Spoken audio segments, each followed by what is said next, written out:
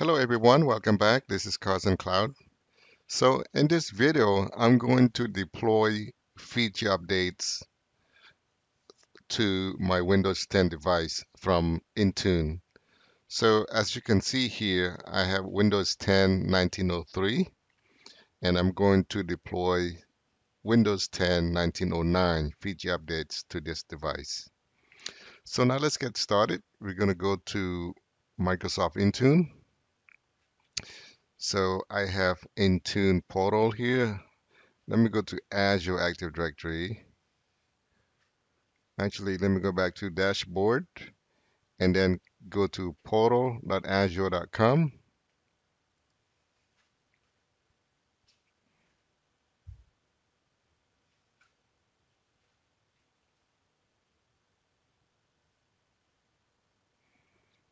And I have a shortcut for Intune here. If you don't have it, you can search for it and you should find it. So I'm going to click on Intune. So to deploy feature updates in the Intune portal here, you need to go to software updates and then go to Windows 10 feature updates. I created this earlier. Let me delete this one out.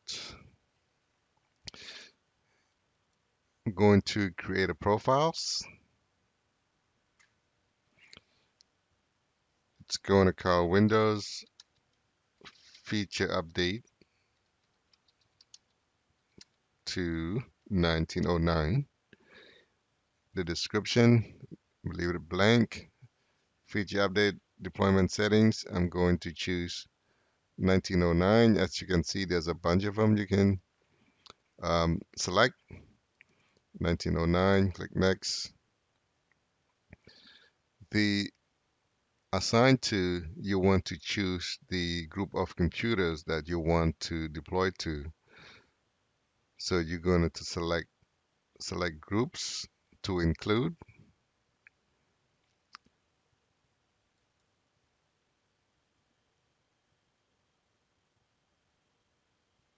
The group I want to deploy to is Windows 10.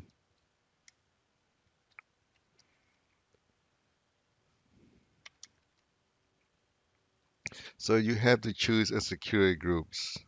It cannot be a specific computer. If you want to upgrade to one computer, then you need to create a security group for that computer. Like in this case, my computer group is called Windows 1011 or -011, and the computer name is also Windows 10-011. Select it and click Select. As you can see, the group it shows up here, and then you want to click Next. Here is the summary page. You want to make sure everything is correct here. The deployment settings, the name of the deployment, the descriptions, nothing. I don't have anything for subscription. Feature deployment settings. This is going to deploy Windows 10 1909. Assignment groups. It's deployed to Windows 10-011. Click on Create. Once you confirm everything, it's okay. You need to create, and you should see the notification see on the top right that the deployment has been created. And if you look over here, has been created. You can click on it.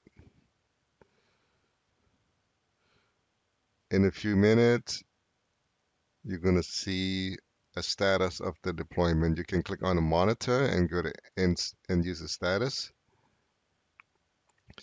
This will provide the deployment. It failed here because this is it's an old status message, since I'm using the same computer name or the group name.